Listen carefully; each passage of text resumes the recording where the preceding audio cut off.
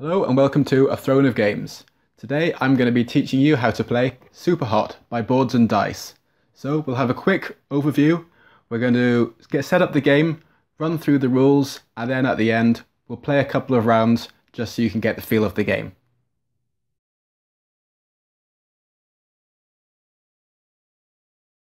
Over the course of 3 levels of difficulty, you create a deck of cards with the abilities to keep your enemies at bay, stop yourself getting shot, and achieve your objectives. If you ever end up with 4 bullet cards in your hand, then you lose the game. If you ever end up with no cards to draw from, then again you lose the game. To win the game, you complete 3 levels, each level with more objectives. Complete the 3rd level with 3 objectives and you win. To set up for a 1-player game, do the following. First of all, get your player 1 cards, shuffle them up and place them in the player deck. Secondly, take your bullet cards and place them in the bullet deck. Third,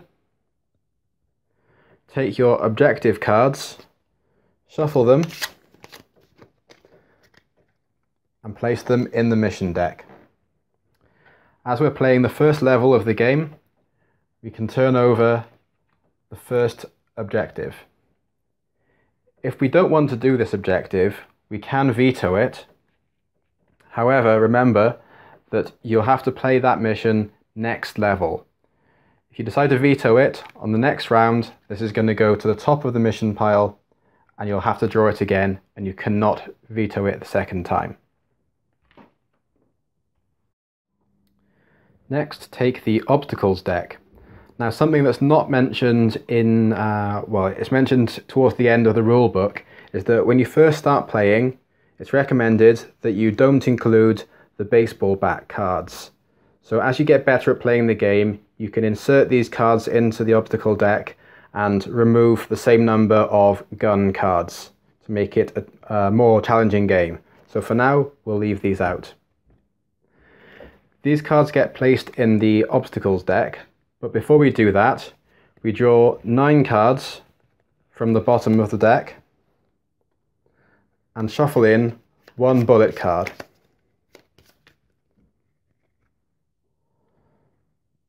Put them at the bottom of the obstacles deck and put it in its place. Next, we draw 6 cards from the obstacles deck to form our line.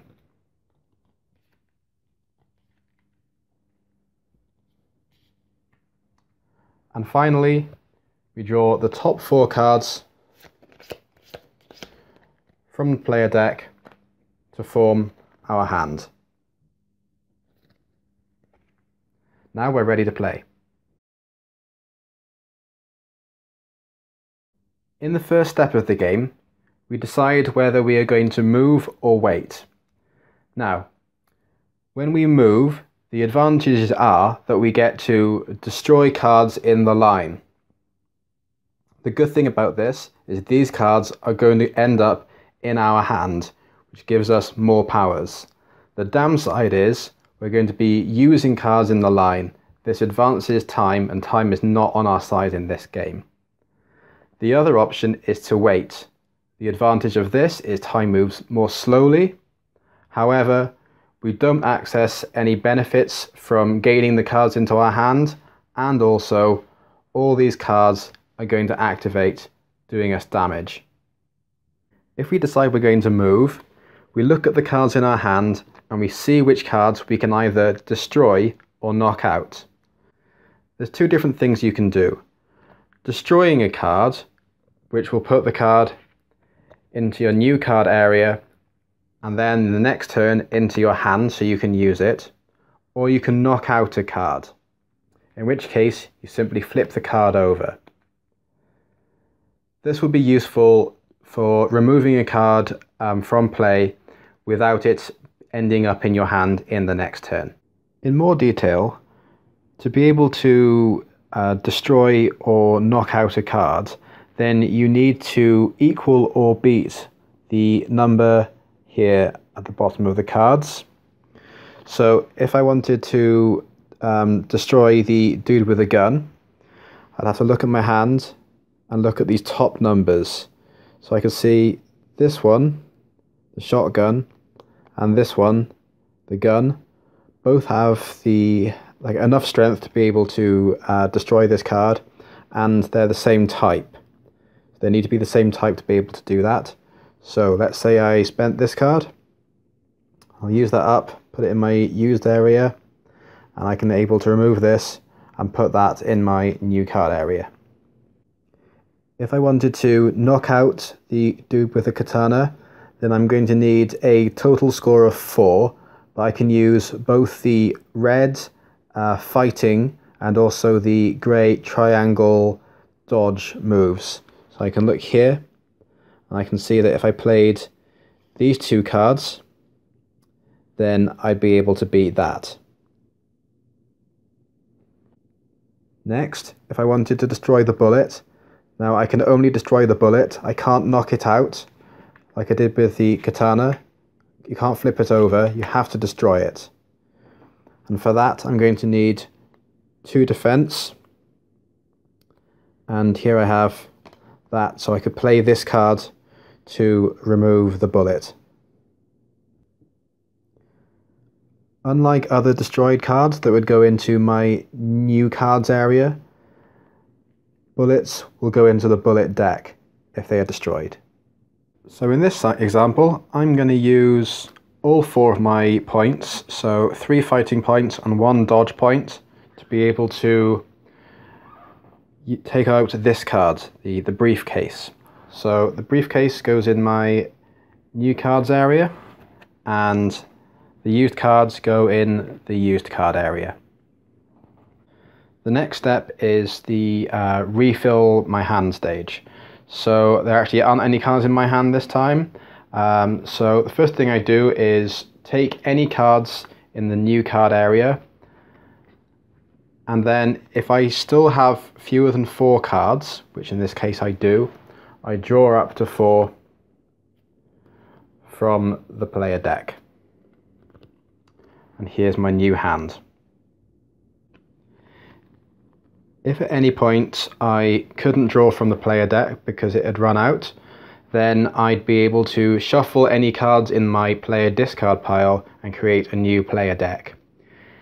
If I was still short of cards and there were no more cards in my player discard pile, then I've lost the game. The next stage is the maneuvers phase.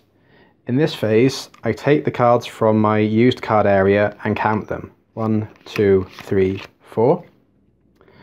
I can then remove cards from that many spaces along the line going from right to left. So in this case, I could remove all 4 of these cards.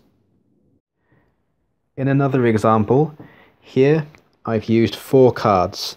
So I can remove cards from the first 4 spaces. Now note here, I've already destroyed the card. However, this space still counts. So I'm not removing 4 cards, I'm removing the cards, if I can, from the first 4 spaces. Face up cards go into the player discard pile. Bullets would go straight into my hand. Face down cards would go to the obstacle discard pile. So face up to the player discard, bullets into the hand, and face down to the obstacle discard. As these cards were all face up cards, they go into my player discard pile. Once this is done, I can take the cards from my used card area and they move into my obstacle discard pile. The next step, step 5, is to check goals. So I read what my goal is and I see if I've successfully completed that objective. If I have, then I'm able to flip it face down. Now, once all the objectives for a level are flipped face down, then you've completed that level and you're able to move on to the next stage. So in the first level of the game, you only get one objective, so you just need to do that one, and then you'll be able to move on to the next phase. If you're on level 2, then you'd have to keep going until you were able to flip both of them. Step 6 is the obstacle abilities stage. So we look down the line and look for any obstacle abilities. In this case, I've only got one card left, and this obstacle doesn't have an ability when it's in the line. So this time, nothing happens. Let's take the opportunity to look a little closer at these cards. So, this card, when it's in the line, is going to cost you 3 to be able to destroy it. And it gives you this ability, where X is the number of cards in your player discard pile. So this is a card that can get stronger depending on how many cards you have in the discard pile. So these actions at the top are actions that you use when they're in your hand. Any actions at the bottom are actions that would happen during the obstacle abilities phase. The next one here is the pliers. Again, no action during the obstacle abilities phase, but if it was in your hand, you can use it to heal a bullet from your hand or draw a card, so that's a useful power. Next one is the punch, the unarmed dude. So the unarmed dude, when it's in the line, it says if another enemy shoots, then it also gets a shot off. So this is going to do damage to you. Going to do 1 bullet's damage to you if there are any other enemies with guns in the line that haven't been dealt with. It's the dodge card. The briefcase, again, no ability in the line. However, if you play this card during the using cards phase, then it allows you to use another card twice. So this is the dude with a katana card. So it says here, so if this is in the line when you do the obstacle ability phase, it says discard a card from your hand except a bullet.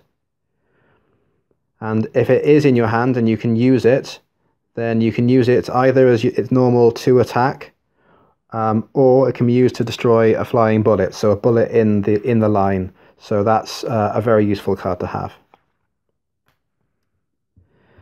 Next is the gun, or the dude with the gun. So when it's in the line, and it activates, it's going to do you 1 bullet damage. And the shotgun will do you 2 bullets damage. Now with cards with the bullet symbol on them, if they activate during the obstacle ability stage, then this is going to fire off 2 shots, 2 bullets, like this. You're going to take them from the bullet deck and you're going to add them to the obstacle discard pile. So they're not going to do you damage straight away, but over time they're going to work their way into your player deck and then into your hand. If at any stage the last bullet comes out of the bullet deck, then the game's over, you've lost. Step 7 is refilling the line. So any cards that are still remaining in the line move along to the start, and we draw new cards to fill the gaps from the obstacle pile.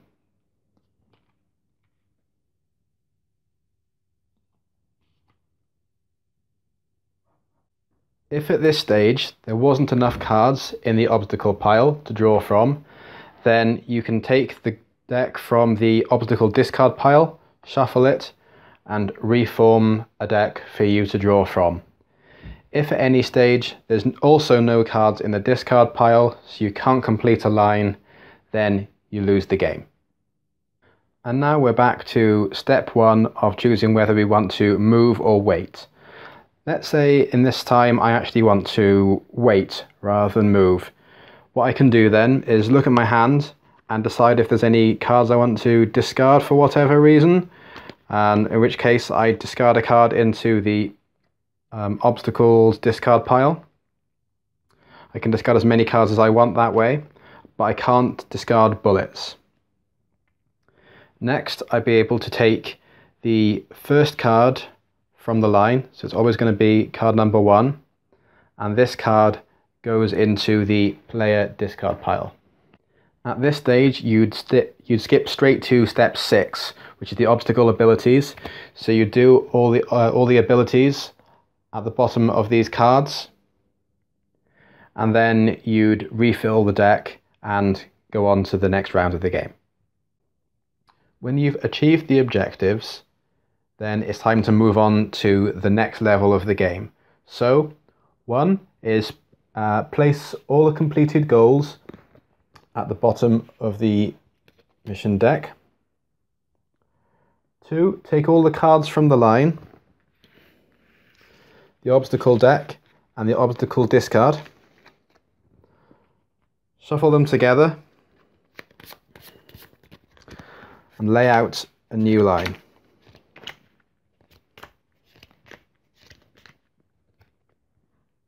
3, take your player discard pile, your player deck and your hand, put them together,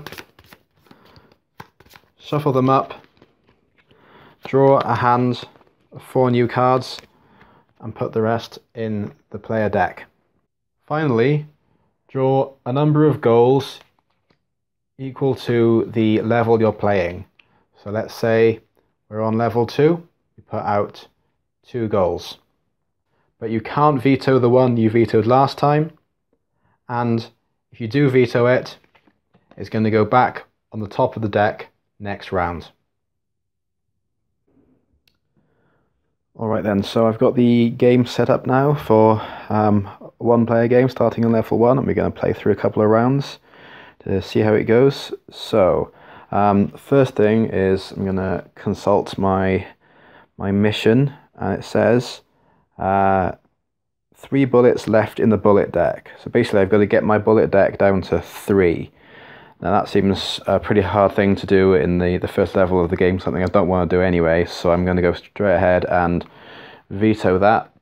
And let's pull a new one out. And that says knock out 3 obstacles in a turn. Okay, that seems something more like something I can do, so let's put that there. Okay, so what can we do? We could use the card to destroy or knock out the gun. Same for the table. Let's go for getting rid of the gun. Let's destroy the gun. So the gun goes there. And these 2 go here after being used up. And that's it now. I can't do any other actions in this stage. So the next part of the round is to refill my hand. So there's 2 cards in my hand. I can take the 1 card from the new cards deck, so that's 3, and then I can draw up to 4. So there's my 4th card there to form my new hand. Next step is the maneuvers phase. So I look at how many cards that are in the used pile. So there's 2. That means I can take cards from the first 2 spaces. So this place is empty anyway, and then I can take one from this space as well. That's the second one, so I'll take that away. And as it was a face-up card, it goes into my my player discard pile. Next, I check my goals, which I can say I haven't done. I need to have 3 flipped over, well actually any 3 flipped over to achieve this goal, so I've not done that. And now obstacle abilities. So I'm using the bottom line abilities here. So let's go to the first one, pillar, draw 3 extra cards. Great, so I can draw 3 more cards into my hand. Next one is shoot, so the dude with a shotgun shoots me. So that's 2 bullet cards.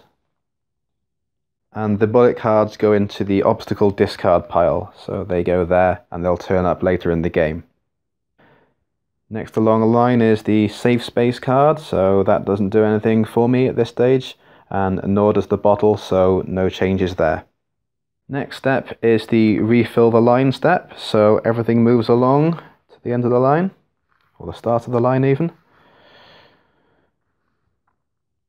And we pull out 2 new cards. So dude with a gun and another safe space card. And last of all, the used cards go into the obstacle discard pile. And we are ready to start the next round.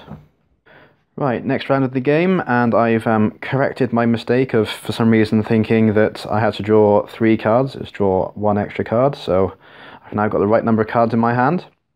And we're going to look at what we could knock out and destroy this time.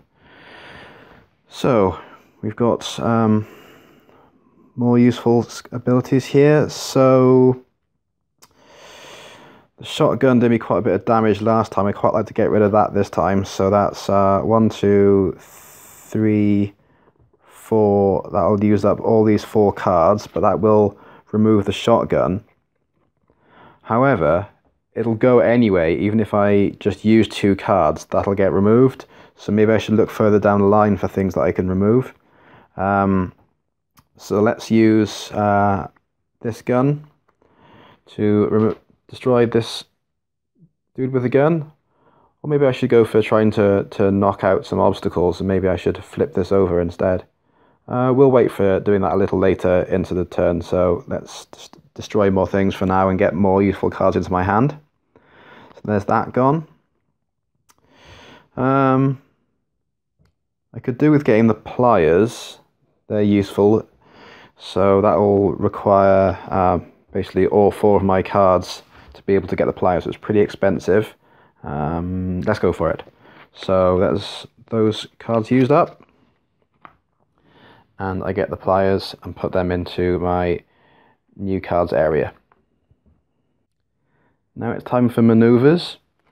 So I've got 1, 2, 3, 4, 5 cards in my used card area. So hit the cards from 5 spaces. 2, 3, 4, 5. And they go to the player discard pile. Right then, so let's next move the used cards to the object discard pile. Then check for goal. No, definitely not done the goal. Obstacle abilities, not relevant as they've all been removed. And now we go to refill the line. So we pull out 6 cards.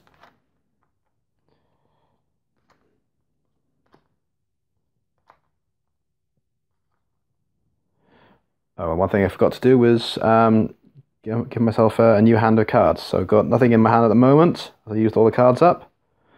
So I take these 2 from the new cards area and draw up from my player deck. Now next time when I draw from the player deck, I'm going to have to flip over the cards from the discard pile to form a new player deck. And I need to consider that. I need to consider how many cards are actually going to end up in my player deck and if I'm going to be able to form a hand. Remember, if you can't form a hand of 4, then again, you're going to lose the game. And that's it. We're back to starting the round again, and the game goes on like this until we either, well, win or lose. And that's SUPERHOT. I hope you found this video useful. Just to make things a bit easier for you, I've also put a gameplay guide down in the description, so you can click that link and it's a nice organised flowchart of how to work through the game. So I hope that's also useful for you. This is my first time making a playthrough video like this, a rules video, so if you've got any comments or tips on anything I can improve on, anything you'd like to see, then please, I'd love to know. Anyway, thanks for watching and see you next time. Bye.